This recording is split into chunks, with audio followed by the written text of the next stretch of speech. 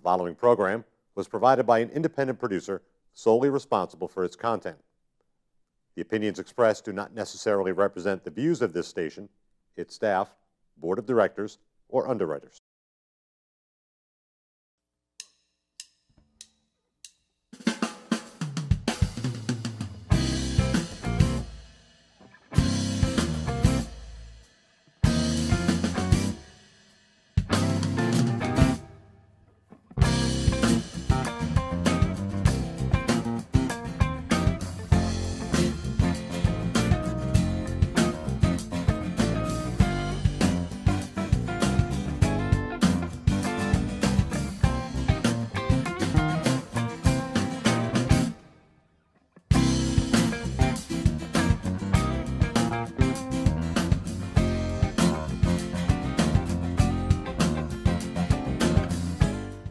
Welcome to Gate City Chronicles. I'm Kevin Avard, your host, and today I am joined with Paul Bergeron. And you are, Paul, you're the executive, account executive for the blood services for the Red Cross. Absolutely. Welcome to the show. Thank you so much. Glad Thank you for you. having me. Now, you just told me an interesting tidbit. You worked for the three owners of Janot's. Yes, we were talking about, I said, we can talk about pretty much anything. I said, I'm a Nashua boy, and I don't know, we talked about people that we knew. And actually, Janot's Market, which unfortunately has been in the news with the robbery they did have over there. Yeah. But actually, I've worked for Mr. Janot, who owned the store forever, obviously, hence Janot's Market. It's the oldest grocery store still in Nashua. I worked for him for a year. I worked for Mike Fair, who owned the store for quite a few years, and then I worked very briefly for Glenn Bingham, who currently owns the store. So I was trying to think one time, I said, I would say I'm in the Janot's Market Hall of Fame, because so many people through this, over 100 years being in Nashua, that the store's been in existence. I say I'm a Janot Hall of Fame. I have them as one of the clips for our show here because in my mind, Janot's has always been a staple. Absolutely. Here in Nashua. And I remember always traveling to Manchester and having to stop at Janot's either to get my popsicles or whatever as a little kid. But anyway, welcome to the show. We're going to be talking about blood drives. We're talking blood drives. Right. Now, so the common question people ask is, where do I get, tell me a little bit about the disasters and how can I get some services during a disaster. That's not what you do. That's not what we do. You do the pre-disaster stuff. You find the blood. We find the blood. Yeah. Absolutely, yeah. There's two sides of the American Red Cross. People are familiar with Concord Street. Most people will say to me, oh, you work for the Red Cross. Oh, I know where your office is on Concord Street. I've been there. I've taken a CPR class. Right. I've taken an AED class or a first aid class. And I say, that's great, and it's a wonderful organization, but I'm actually based out of Manchester. We're the blood services side. So the folks on Concord Street are the ones who just recently have responded to different fires and things throughout the city. Right. Doing a fantastic job. Karen Dudley and the folks over there on Concord Street doing a great job. But we're the blood services side. We're the ones who collect the blood. That goes to the hospitals in northern New England. So one part of the northern New England region, which is Maine, New Hampshire, and Vermont. We work in 3 states. Now, I asked you a question earlier also that, when you collect blood, it really doesn't have a long shelf life, does it? The shelf life of blood is 42 days. 40 days. So you constantly need that blood flow. Absolutely. Or cash flow of blood, if you will. Absolutely. Absolutely. And so your responsibility is to basically administer or find places where these blood drives can occur. So if somebody says, listen, I got a great idea. We got a great event happening, and you know what? Let's get a blood drive going. They'd contact you. They would contact me, yeah. Right. I'm the one that helps them with the logistics of setting up the blood drives, the promotion, and basically finding out what they want to do. Sometimes it works for us, sometimes it may not work. Mm-hmm. Sometimes we might tie them into another existing blood drive that we have, but we do work with all fraternal organizations, churches, schools, colleges throughout the city and throughout the state that are sponsoring blood drives for us.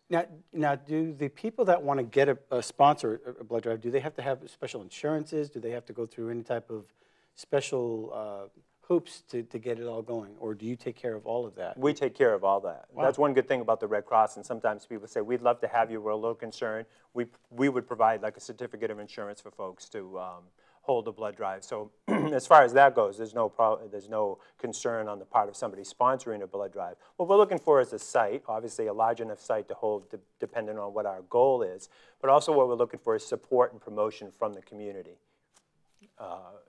who wants to sponsor a blood Right. drive. So like it could be a church, it could be a school, it could be a business. Absolutely. Local business. Absolutely. We go to a lot of businesses actually right here in Nashua. We go to 200 Innovative Way off Exit 1, and that whole area completely, the real estate is just booming over there. And so there's a whole bunch of companies in those HP buildings over there. And the folks from Amphenol sponsor it. And there's Tom Zips, who's the maintenance supervisor over there. We do blood drives through that company. So those are private drives that's scheduled there, that is for the employees only, and then those are all scheduled. And Now, the National Guard, they have blood drives too. I mean, you can just think of any organization. any organization. Well, just for example, for this week in Nashua, we'll be at the Nashua Community College this week. Actually, tomorrow we'll be at St. Christopher's Church on 62 Manchester Street, right up the street from Janot's Market. Right. And so so tomorrow we'll be hanging around at Janot's during the blood drive. I'll be coming back and forth and talking to people there. So we go there the second Wednesday of every month. We're going to be at Nashua Community College on Thursday with the students. And then on the first and third Thursday of every month, we're at the Nashua Elks Lodge. So we're everywhere. We're at BAE. We're at St. Christopher's. We're at Parish of the Resurrection. So we're pretty much everywhere. Just in Nashua alone this month, we have 11 blood drives. Now, do you cover more than just Nashua? Do you cover the whole state? I used to have I'm very lucky right now that I have Nashua. I did not, when I first came to work for the American Red Cross, I was a volunteer. I had the opportunity to actually go to work for the American Red Cross. My territory was Rochester, Dover, Somersworth, so I really was traveling. Right. And so we've had some changes and some good changes for me, where now I actually cover Nashua, Derry, Londonderry, East Derry. So it's very fortunate to be right close to home. Now, how do you reach out? Do you actually go door knocking, or is it through public access? Is it through papers? It's honestly through programs such as this, and we're so happy to be here and so happy to have the opportunity to be here. Because so many times people go, well, how do I go about? What is the process?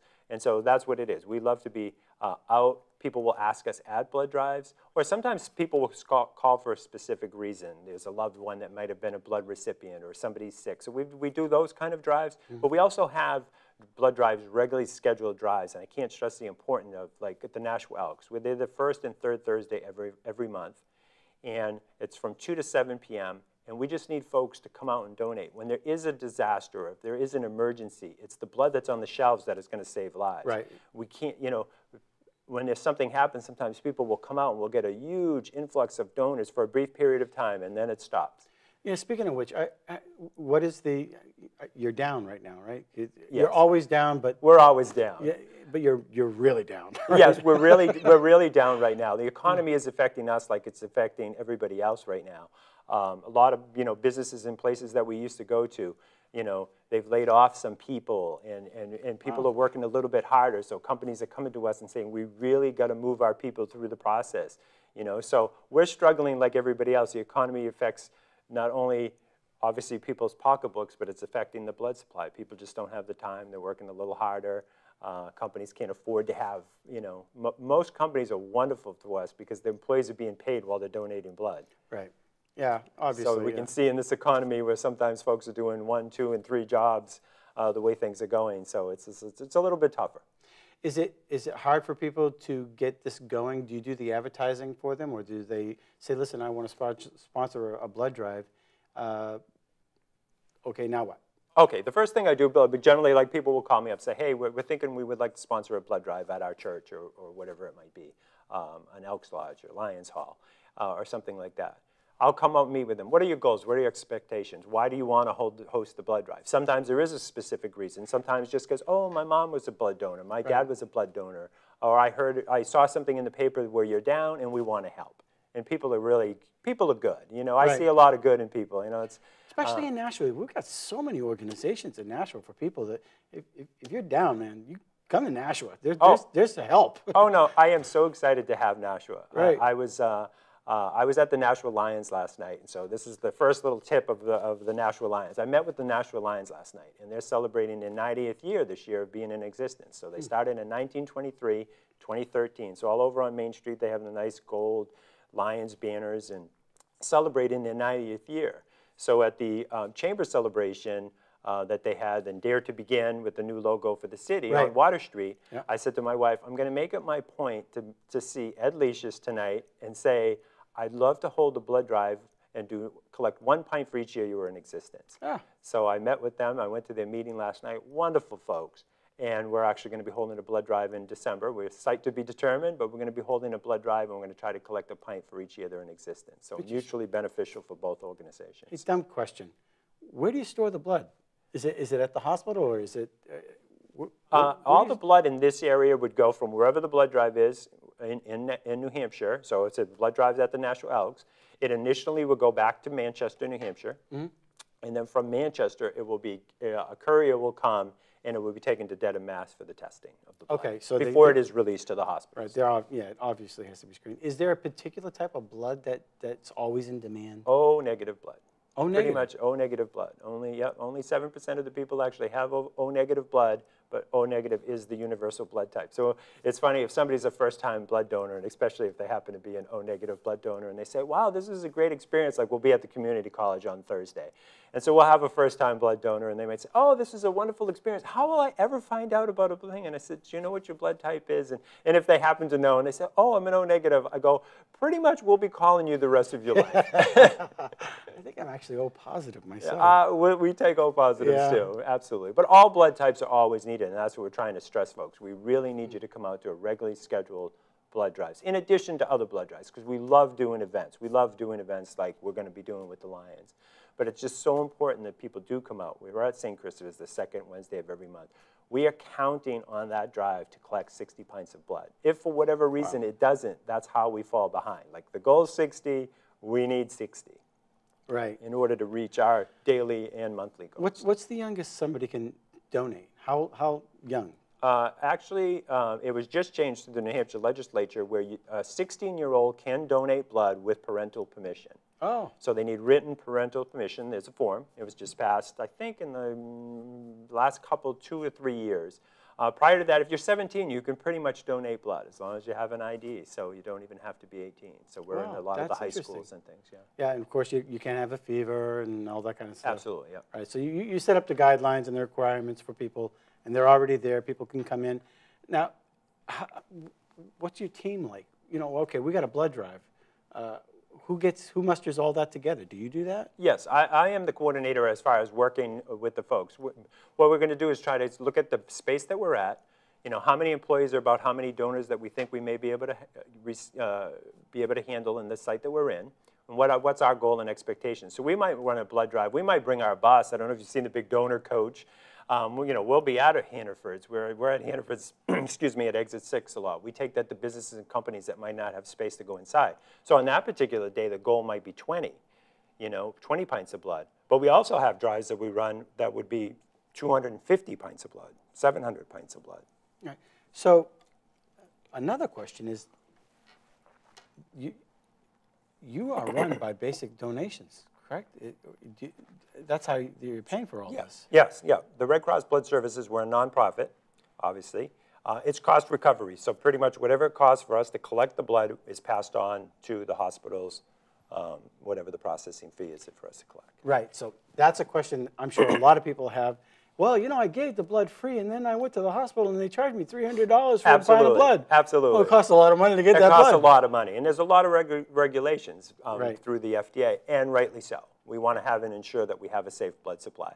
So we do have to have those regulations. Well, like everybody else right now, we're looking at costs and trying to do everything we can to reduce our costs, as most companies, both for-profit and nonprofit, are doing right now. So we want to get the most cost-effective, but most importantly, the safest blood that we can get out to the blood recipient. Now, as far as your volunteers, are the people paid staff or that do these blood drives, or are they volunteers? Or, it's actually a combination of both. So like when we go to the Elks Drive, the Emblem Club of the Nashua Elks, in addition to the Elks members themselves, but the Emblem Club of the Nashua Elks are the sponsors of the blood drive.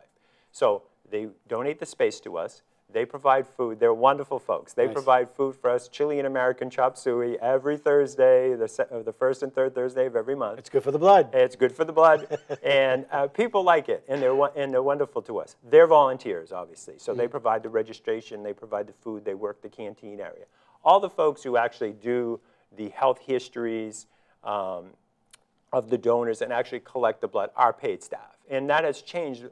Somebody was telling me that today. So remember when we had all volunteers doing that, and now with the regulations, it's not done that way. So it is all paid, trained American Red Cross, Right. either trained phlebotomists or nurses. Interesting. And so what are the up and coming events right now? You have obviously the Lions and you have your annual ones. What's your goal as far as reaching out to the public? I mean, what's a realistic goal for you for new businesses in the next 6 months, if you will? Well, and then, that's what we're doing. Right now, the blood supply is so low, so we're looking for new and existing companies. Right now, I'm focusing in the Nashua area. We have a lot of community drives in the Nashua area, and it's fantastic. You know, I mentioned the community drives that we have, and the Elks, and St. Chris, and a lot of the churches and things that we go to that are open to the public.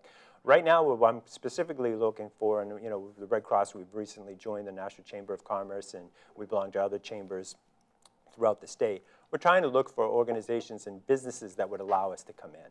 Because that's where we can, if we go to a closed company business, we can pretty much plan a little bit better by pre-sign-ups on how many donors we're going to get, thereby reducing our costs and providing better services to the companies. And it's a nice way for a company to give back to the community also. Right.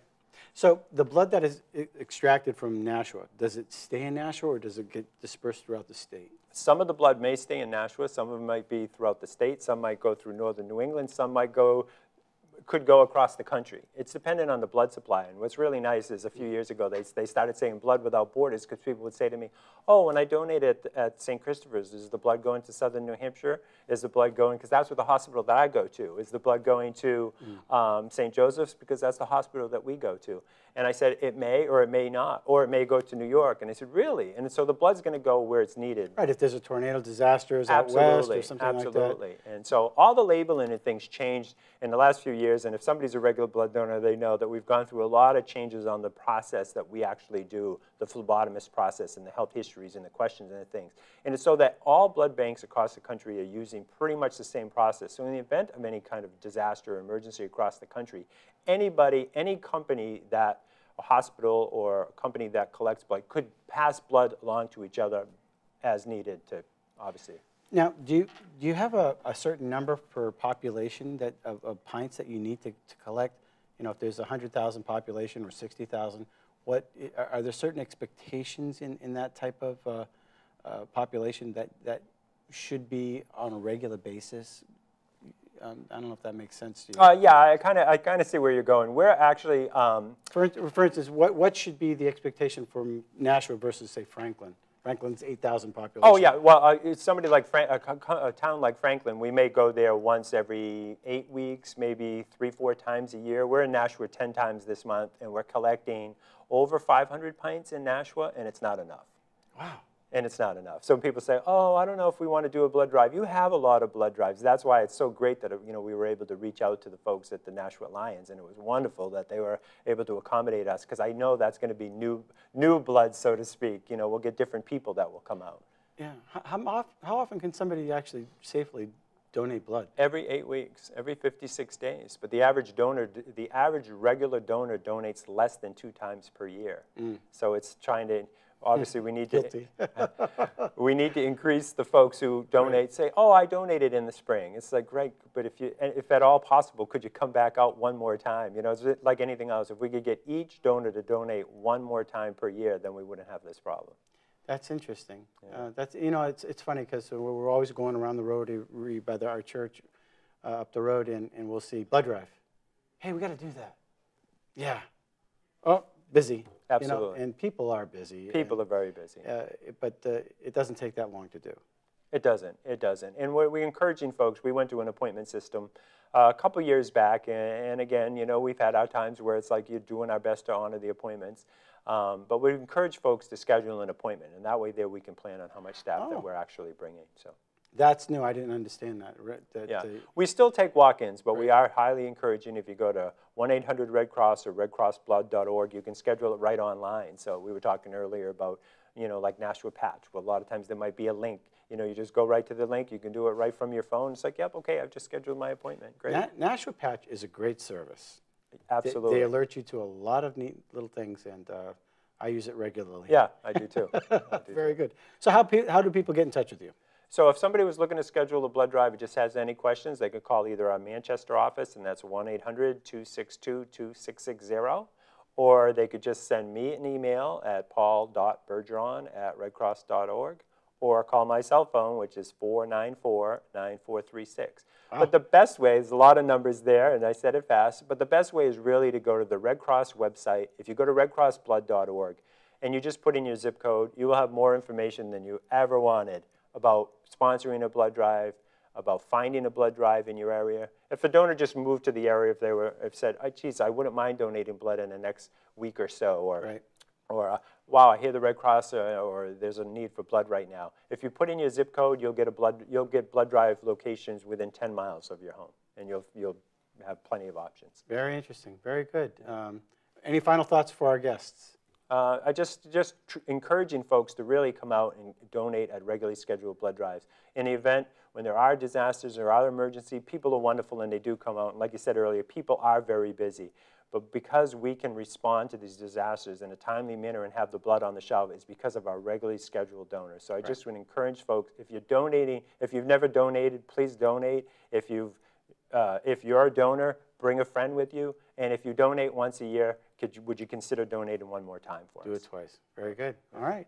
Well, I want to thank you for coming on the show, and thank you for the hard work that you're doing. Great. We appreciate it. Well, thank you so much, and I appreciate it. It's nice to know that there's blood out there when you need it, and it's because of people like you that are behind the scenes. Great. Thank you so much. I appreciate it. Right. Well, that's it for now. Thank you for watching Gate City Chronicles, and we want to thank our sponsor, Avard Dean of Clean, the carpet cleaner in Nashua. You can reach him at 603-630-1743.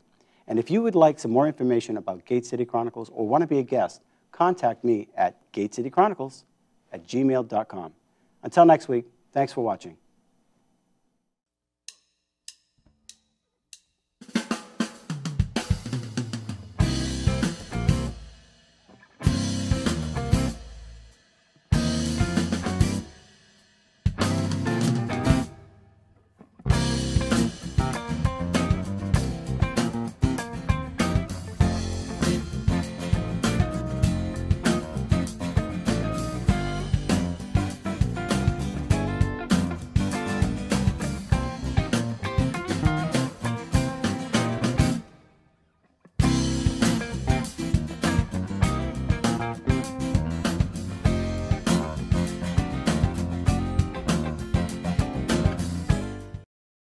The preceding program was provided by an independent producer solely responsible for its content. The opinions expressed do not necessarily represent the views of this station, its staff, board of directors, or underwriters.